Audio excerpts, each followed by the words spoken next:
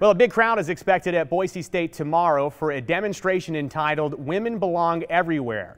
A group of local women quickly organized a show of support after the comments from Dr. Jenner went viral, which you will hear those in a few moments. But the women I spoke with who organized the event tell me that it's important for them to speak up and speak out against messages that they feel are demeaning women and their value. They tell me that this isn't about reacting to a run-of-the-mill put-down against an entire gender. They say this is about making a statement on a commentary that is damaging to women, especially young women trying to find their place in the world on their terms. In response to comments made by a Boise State professor about the role of women in society, they are more medicated, meddlesome, and quarrelsome than women need to be. Idaho women say they are coming together to prove a point. All women belong in their chosen careers. In the year 2021, it's really troubling that I have to defend myself as a human being, right? Like, I have to remind people that women actually have access and the same rights as anyone else. So it is more than troubling, for sure. And I thought the conversation was interesting. Melissa Wintrow is an Idaho State senator who has also taught gender studies at Boise State since the early 2000s. She says there is, of course, value in provocative conversations, but that recent words from Dr. Scott Jenner are not that. Every effort must be made not to recruit women into engineering, but rather to recruit and demand more of men who become engineers.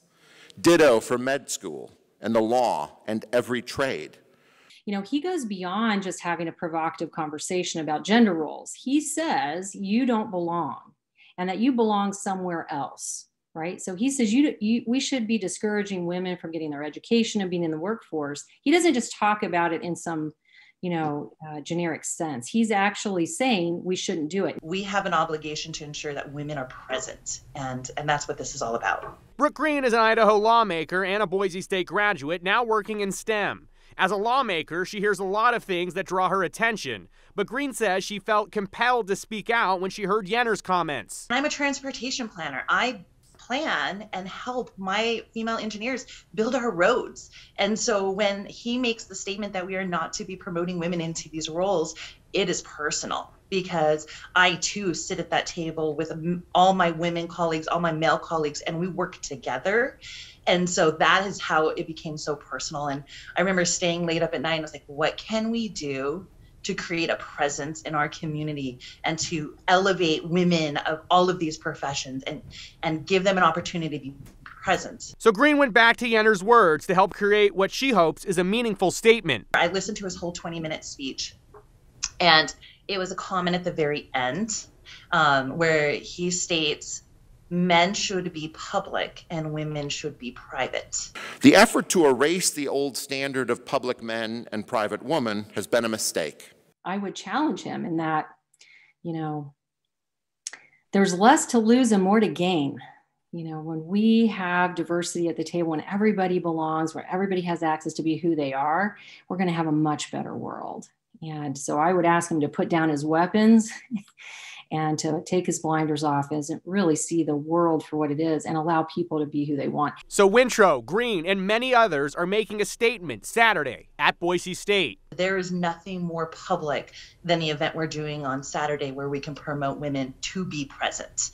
And that is the whole, that is really the catalyst behind it. So it's those last few words, because there's nothing about putting us, quietly on the back burner in our professions and in our lives, as that statement was. If every Nobel Prize winner is a man, that's not a failure. It's kind of a cause for celebration.